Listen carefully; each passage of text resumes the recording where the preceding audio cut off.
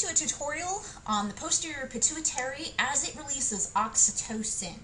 There are several functions of oxytocin, some that take place in a female who is either pregnant or has recently delivered, and others effects in the female that are seen when a female is not pregnant.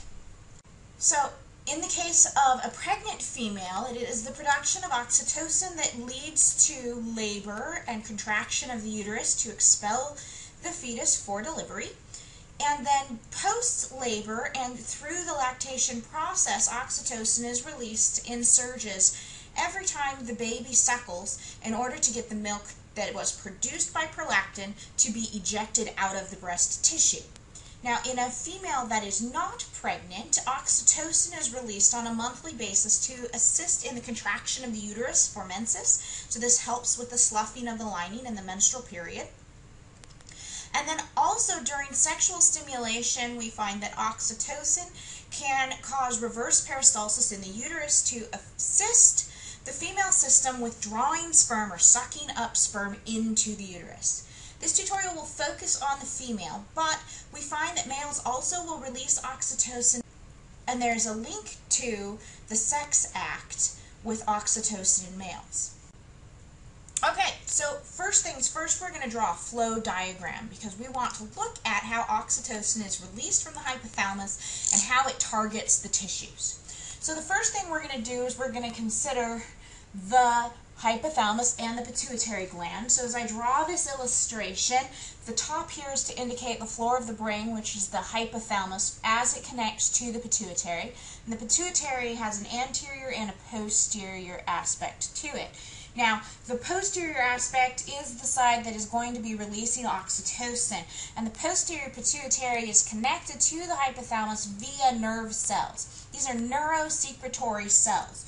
So inside the hypothalamus, there is some signal to a nerve cell that then targets the posterior pituitary, and it's that nerve cell that releases oxytocin into circulation. Now, what causes oxytocin? Well, we're going to look at this in two folds, and I'm going to actually erase part of this diagram. So the first thing we're going to do is we're going to consider a non-pregnant individual, and what is the trigger for the hypothalamus to begin releasing oxytocin. So the first thing that acts as a trigger to the hypothalamus is the decreasing levels of progesterone at the end of a 28-day menstrual cycle. So as progesterone levels fall due to lack of pregnancy, the hypothalamus detects lowering amounts of progesterone. This causes the secretion of oxytocin. Now, if you recall from the previous slide, there's more than just menstruation associated with a non-pregnant female. Anytime I have increased sexual stimulation,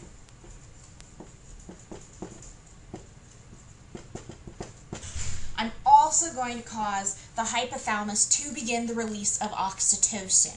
Now, when oxytocin is released into circulation in the female, it's going to target the uterus.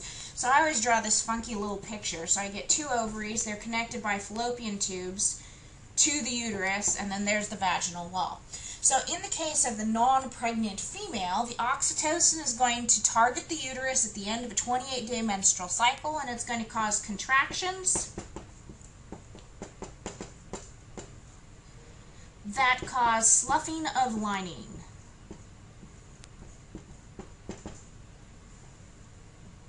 It would help if I spelled that right. Sloughing of lining.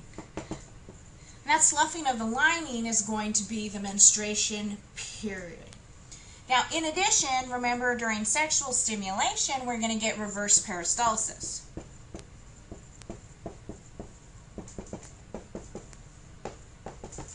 And that reverse peristalsis is designed to help draw sperm into the female system and increase the likelihood that the female is going to experience a pregnancy. At least it tries to increase the likelihood of a pregnancy. Okay, so those are positive signals to the hypothalamus that are going to cause the release of oxytocin into the tissue.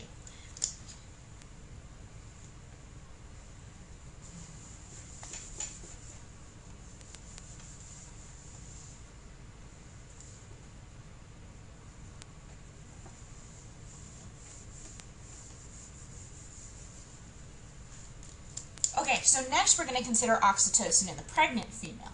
Now, oxytocin in the pregnant female is going to be increasing over the 3rd trimester. And the placenta is going to be producing progesterone to try to combat the effect of oxytocin. And the sensitivity to oxytocin is going to increase as we get closer and closer to delivery by upregulation of receptors for oxytocin. So in this case, my uterus is pregnant, so I get a baby on the inside, and when oxytocin is released due to increased stretching of the uterus, this is going to trigger the hypothalamus to begin the secretion of oxytocin. The bigger the stretch, the more oxytocin is released, and as the uterus gets closer to delivery, we upregulate more and more receptors, so we're going to get closer and closer to the delivery. Once we get large amounts of oxytocin, and when progesterone levels fall,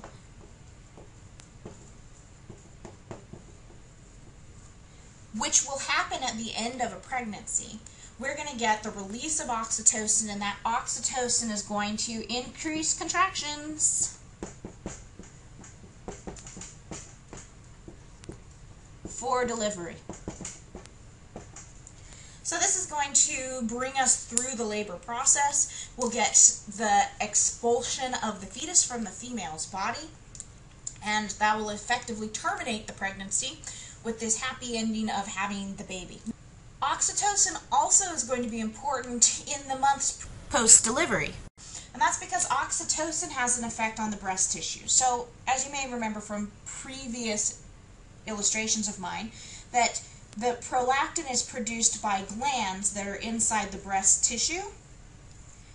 That prolactin produces the milk, but the prolactin can't get the milk out. So the oxytocin targets the milk glands and causes the breast to start releasing the milk. So, drop of milk here coming out of the breast tissue. Okay? So, oxytocin is going to be important in milk ejection,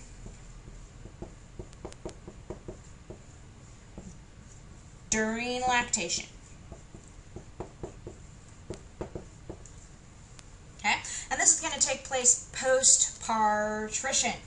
So what is it that causes milk ejection to be occurring every time the baby suckles? Well, milk ejection is going to take place in response to suckling.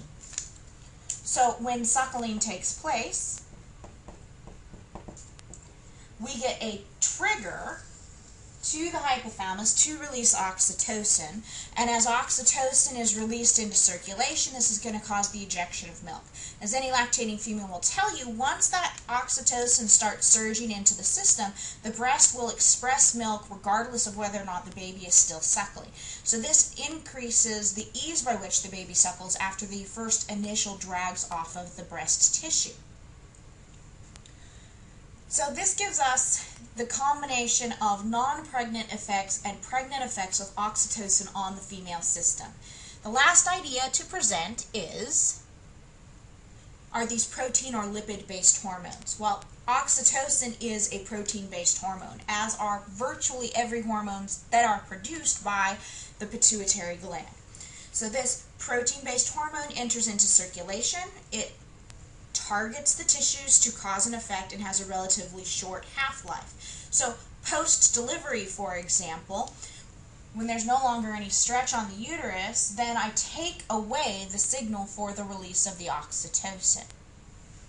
So the moral of the story here is that oxytocin has an effect on stimulating smooth muscle cells in the uterus and of the breast tissue. We see effects in the female both in the non-pregnant state and the pregnant state. A non-pregnant female will release oxytocin to increase contraction of the uterine lining during the period. This may help accommodate or account for some of the crampy feelings that a female feels during her period. And then during the sexual response, oxytocin is released in both the males and the females. We've only talked about the female here in that oxytocin will cause reverse peristalsis of the uterus muscle during sex to help draw sperm into the female system, increasing the likelihood of a pregnancy. And then in a pregnant female, oxytocin comes back into play at the end of the pregnancy to deliver the fetus, and it is the effect of oxytocin on the uterine muscles which causes contraction. If a female does not secrete adequate amounts of oxytocin on her own, we have a synthetic version called pitocin, which can be administered to facilitate the laboring process. Post-labor, and once the baby has been delivered, the oxytocin will be released in surges with prolactin during suckling of the breast, and that's going to cause the milk to be ejected from the breast tissue during the lactation process.